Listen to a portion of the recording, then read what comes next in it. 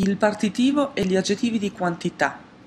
Today we will talk about the partitive and the adjectives of quantity.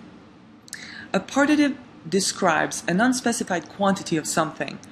For example, if I say that I have 2 ounces of flour, that's very precise, very specific. But if I say I have some flour, that's really not very specific. I don't really know what the quantity is. And that's what partitive is. It just describes a certain quantity of, approximate quantity.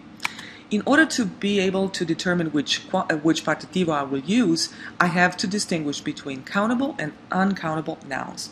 Let's take a look at both categories. Countable nouns are those nouns that I can count by the piece. For example, here I have books, so I can say 1 book, 2 books, 3 books.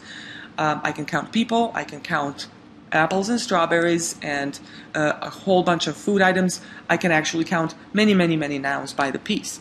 However, non-countable nouns are those that I cannot count by the piece, such as liquids and powders and similar bulk items.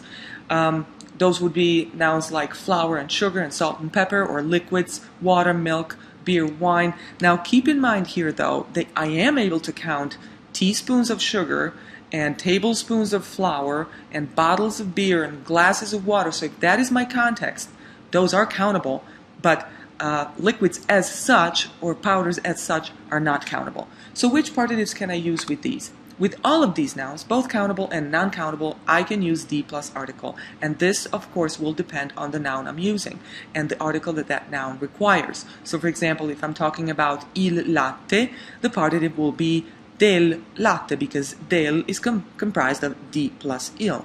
If I'm talking about le mele, it's going to be delle mele. If I talk about gli amici, it's going to be degli amici, and so on. For countable nouns, I have a couple of more options. I have qualche or alcuni, alcune. They mean exactly the same thing. They mean some or a few. However, the difference between these two is purely grammatical. Qualche is singular and requires a singular noun to accompany, and alcuni, masculine, alcune, feminine, is plural and it requires a plural noun. These cannot be used with non-countable nouns. I can also use un po' di, a little bit of, with both countable and uncountable. Let's take a look at some examples. If I have the absolute freedom of expression to say whatever I want, I have many options. For example, let's say that I want to say, I see some students, or I see a few students. I can say, io vedo qualche studente. If I decide to use qualche, I have to use studente, which is singular, because qualche requires singular. But I can also say, io vedo alcuni studenti, plural, alcuni studenti. Or I can say, io vedo degli studenti. Or I can even say, io vedo un po' di studenti. So if I have the freedom to express myself, I have many options. However, if I'm given a context, then I have to carefully consider my nouns. In this case, I have io compro blank mela and blank latte. Mela is. I have to know what these mean to determine whether they're countable or uncountable. Mela is an apple and it's singular. Latte is a bulk noun or a liquid. It's uncountable and it's singular masculine. So these are my options. I have to say io compro qualche mela, qualche singular, mela singular, e del latte or un po' di latte. With latte I have 2 options.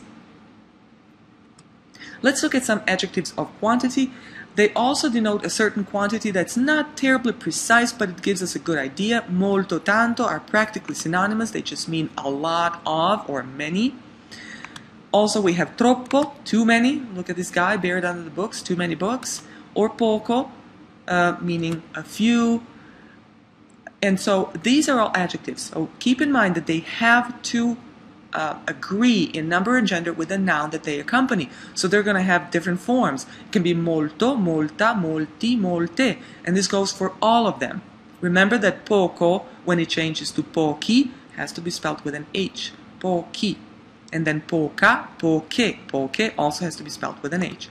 And then I have a couple of more options. Ogni, meaning each or every, is singular. It accompanies only singular nouns. And then tutto, meaning all. So encompasses everything, all. Tutto can have 4 forms, tutto, tutta, tutti, tutte. It always has to be accompanied by a definite article. So I will say tutto il giorno, tutta la sera, tutti I ragazzi, tutte le studentesse. If you have questions following this narrated presentation, please email me.